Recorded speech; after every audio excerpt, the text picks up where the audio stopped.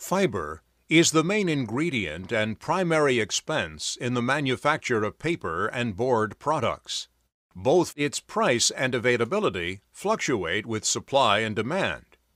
To be successful, mills must be able to economically source fiber in an increasingly competitive marketplace.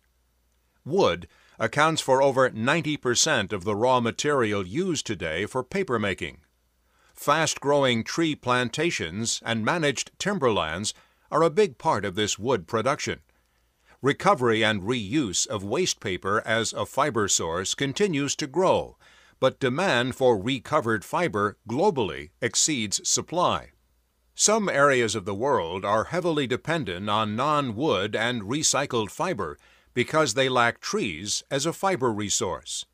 Finding a balance between using virgin fiber, recycled fiber, and non-wood fiber sources is a constant challenge for these paper makers.